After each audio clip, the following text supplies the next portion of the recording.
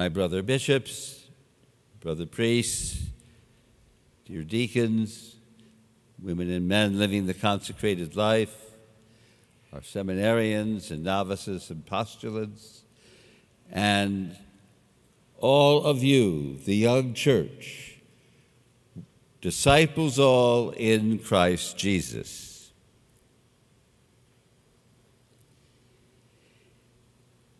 Can we honestly say that we are doing enough to keep our children, all of them, safe from harm? If we're honest with ourselves, the answer is no. We're not doing enough, and we will have to change. We can't tolerate this anymore. These tragedies must end. And to end them, we must change. These are the words of President Obama following the terrible tragedy in Newtown, Connecticut. I believe his poignant words also speak to us today as we prepare to leave this place after the celebration of this Holy Mass in thanksgiving for the gift of life, and make our march for life. Today, in the name of your generation, you are responding to that message saying, "No, Mr. President, we are not doing enough to keep our children safe, all of them, and especially the most innocent and helpless, those who, even as we celebrate this Eucharist, are being put to death in abortion clinics and hospitals." I hold before you a shoebox and also a model of a 26-week-old infant. And why am I doing that? This is what I looked like when I was born on September 3rd, 2 months premature. I was so tiny in the incubator that my grandmother used to say that I could have fit in a shoebox. We all know that life is a gift from God, and our very existence is a miracle. Some lives might have more of a dramatic start that can remind all of us just how precious and miraculous life can be. Today, I'd like to share a bit of my personal story. My parents were married in 1930. For the next 10 years, they so much wanted to have a child. The doctor told them that that was not going to happen, no matter how much they desired a child. In 1940, when my mother went to the doctor telling him that she thought she was now pregnant, he initially told her that she was mistaken, but tests proved that she was right.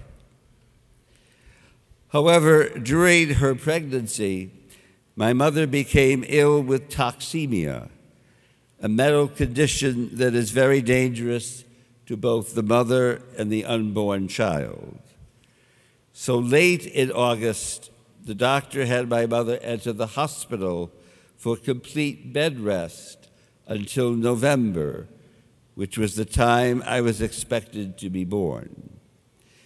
But on September 3rd, my mother went into convulsions, and so I was born prematurely, 2 months early, and weighing only 3 pounds.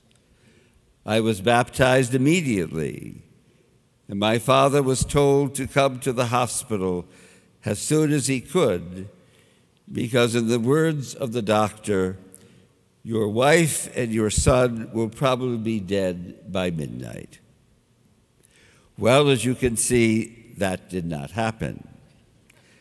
I was placed in...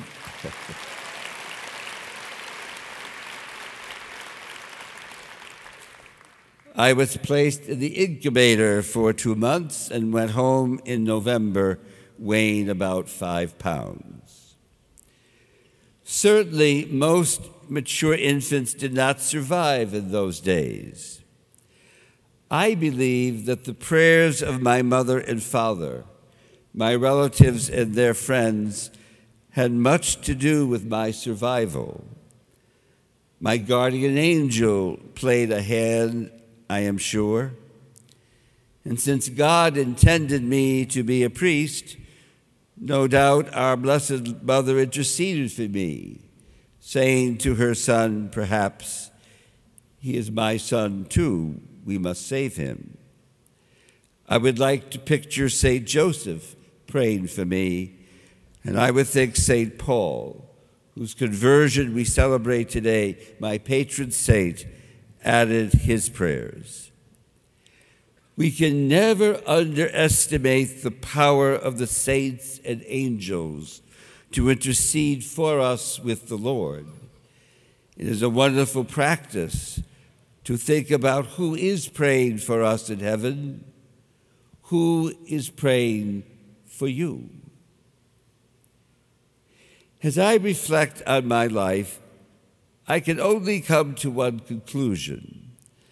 I was meant to be born and to survive, I believe, that I have a particular mission. Yes, certainly to be a priest, a man of faith, please God, but also as my own life was saved, as I reflect on the miracle of my existence, I know deep within my being that human life is a sacred and precious gift from God, and that I have a mission to say that to the world. Furthermore, as I look at all of you here, more than 6,000 strong, I would go on record as stating that you also are supposed to be here today. You also are each tasked with a mission from God to defend and uphold the dignity of all human life from conception until natural death.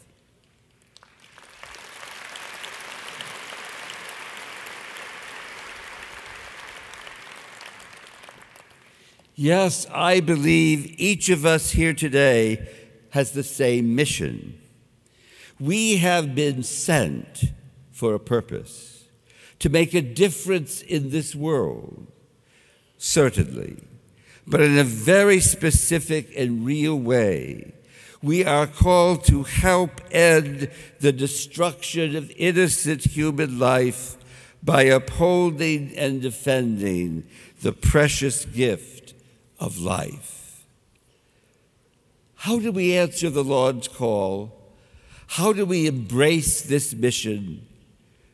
First of all, we must acknowledge that we have been given this mission.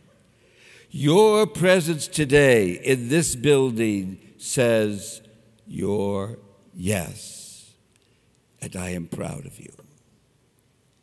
We answer his call also through prayer. We are praying for all making choices to end the life of their child, for those who are taking part in those choices, and for an end to abortion in the world.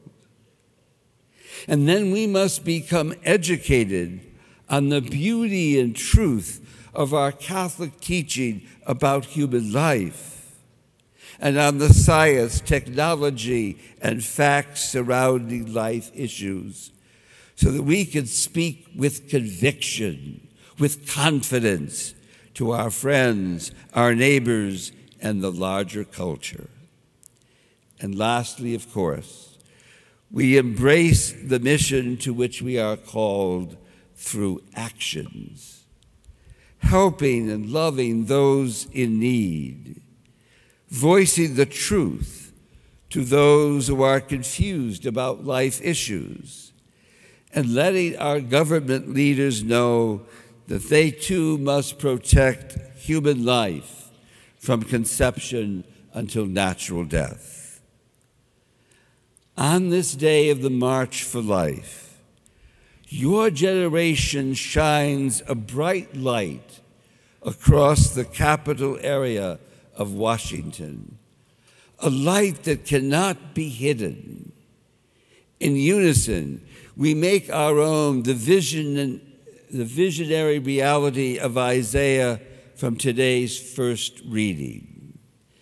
The people who walked in darkness have seen a great light. Upon those who lived in a land of gloom, culture of death, light has shone. You have brought them abundant joy and great rejoicing. Today's gospel account brings into focus those whom Jesus called blessed, the poor in spirit, those who mourn, those who are clean of heart and know a hunger and thirst for justice. Significantly, Jesus also said that those are blessed who are persecuted and falsely accused because of him. Brothers and sisters, do not be afraid of insults because you stand for life. And so, as we set out to march on Capitol Hill, I am asking that you do two very specific and personal things today. First, say yes to your mission to be for life.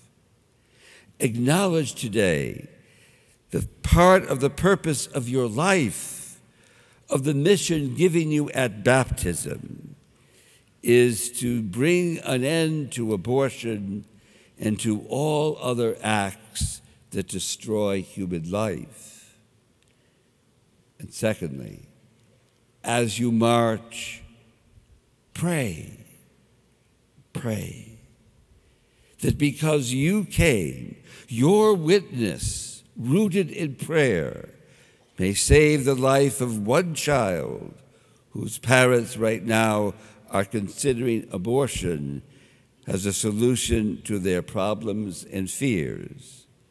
Pray that they may be changed in mind and heart today. Dear brothers and sisters, be assured of my prayers for you today and every day. Thank you for being here and standing before the seat of government in defense of the unborn. I am so proud of each of you here and of all of those who will join us for the march. Together, as Blessed John Paul II reminded us, together we are a people of life and for life, unequivocally stating that as a nation, we are not doing enough to keep our children safe. We can and we must change. We must protect and defend all our children, beginning with the most helpless, vulnerable, and defenseless, the human being in the womb. Yes, with God's transforming grace, in this year of faith, we will. God keep you and bless you. Amen.